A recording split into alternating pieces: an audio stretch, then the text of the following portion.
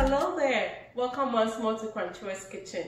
And if this is your first time stopping by, a very warm welcome to you. Today I'm sharing with you how to make Hausa Koko from scratch. Hausa Koko is porridge. So Koko actually means porridge, and we call it Hausa Koko because it is a recipe from the northern part of Ghana. I love it. My mom has always made hers at home, and so that is what I normally know. I know there are very good ones on the street as well, and people have great cocoa joints. But today we are going to make it, and I hope it's going to end up as delicious as the ones you would buy on the street.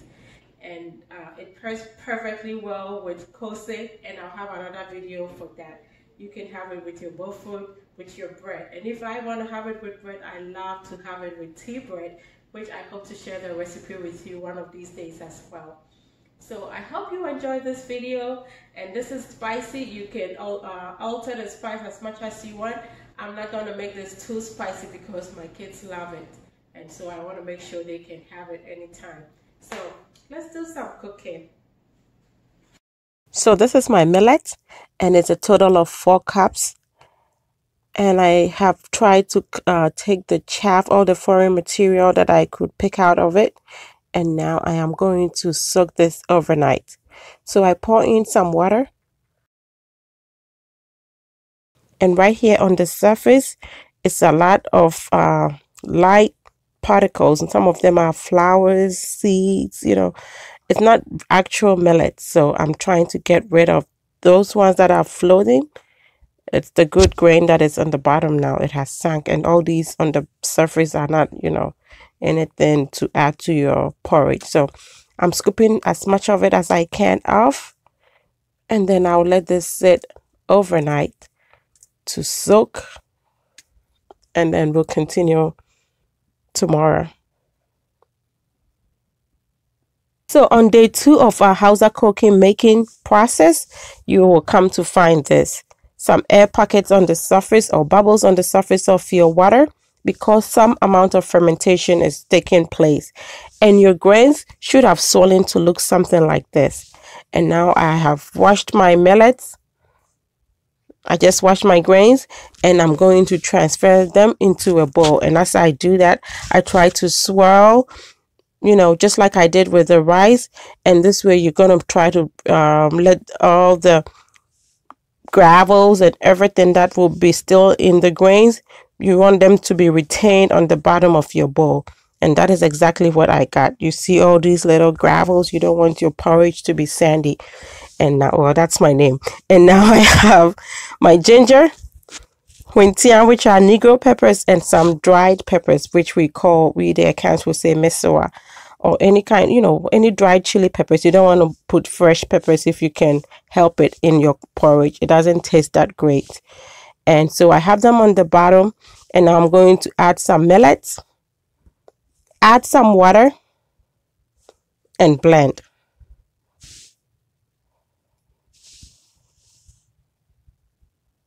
So you're going to try to blend to be as smooth and as well blended as your blender can do. Mine is a little old, and if you have a good blender, you should be able to have more of your grains, you know, blended, so you'd have less residue and more of the good part, what you want for your cocoa. So I blended and I poured into a strainer, and I am trying to get as much of the juices and everything, you know, and as less chaff as possible. And then I blended the other part, the remaining, and I continued the process. And I have to say, after I strained this, I also re-blended the chaff, you know, because it still has some juice in it that is going to help, you know, to give me more porridge.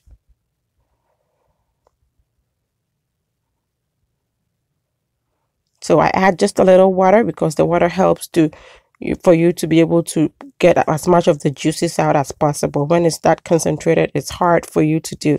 And so that is what I'm doing now. I am going to blend the residue just so I can get more out of it, you know, especially when I always say, if I carried this all the way here, paid extra luggage, I better get my money's worth, you know. And of course, when it's done, there's not gonna be any more, and my kids love it. So, and you could tell I'm still getting some good amount of juice from this. And now I'm going to use my hand so I'll be able to even squeeze out some more. And there we go.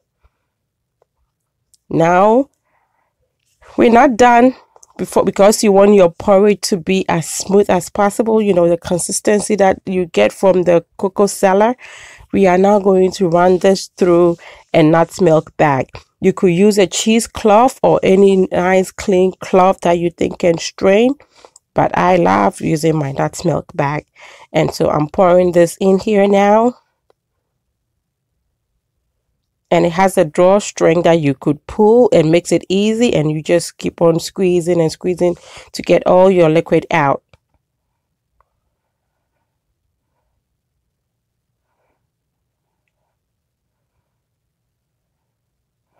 So I'm going to try and squeeze. Right now it's very full, so you don't want it to splash over you because you're getting a lot of juice coming out. So I'm trying to squeeze bit by bit until I get to this level, and then you can really squeeze it, like break it out, like as if you were squeezing some piece of cloth that you washed.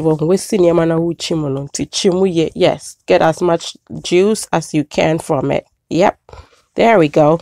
So now I think I've had my money's worth, and so I poured in the one that I first strained, put them together in a bowl. This is an airtight bowl covered, and I'm going to let this sit overnight. So the next day, look, the millet is settled on the bottom. There's been some sedimentation, the water on the surface, and now I can easily make my Hausa Koko now. So I am starting by boiling my water, and whilst the water boils, I am going to try to drain this liquid that is on the surface now, you know, and leave the sediment, which is the millet itself on the bottom. And now I am going to scoop some of this. It's like a paste now, into another bowl.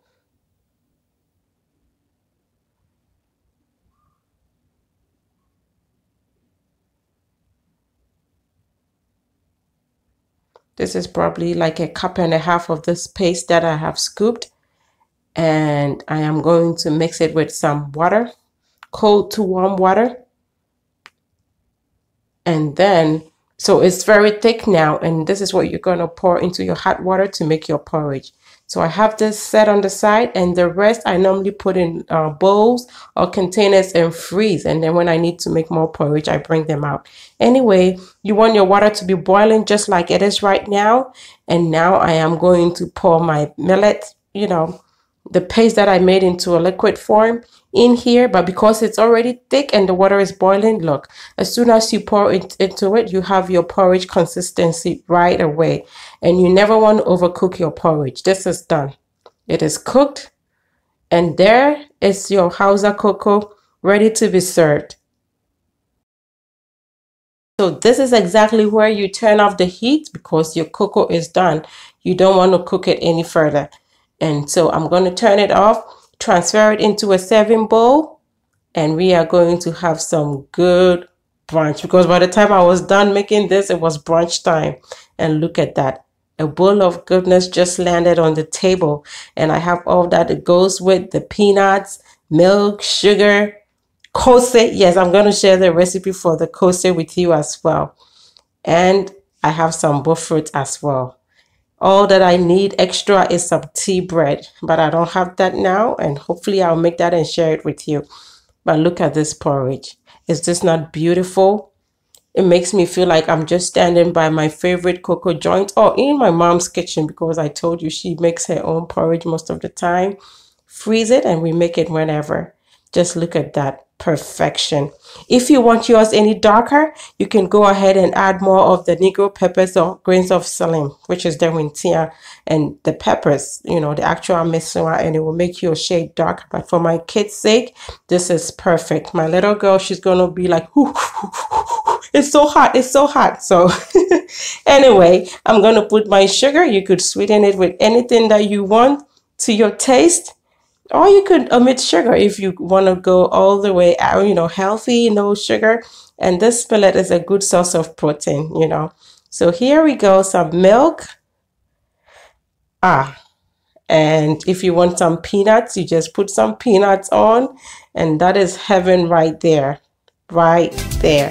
I really hope you try this. And until I come your way next time with something delicious, be loving, be kind, be happy.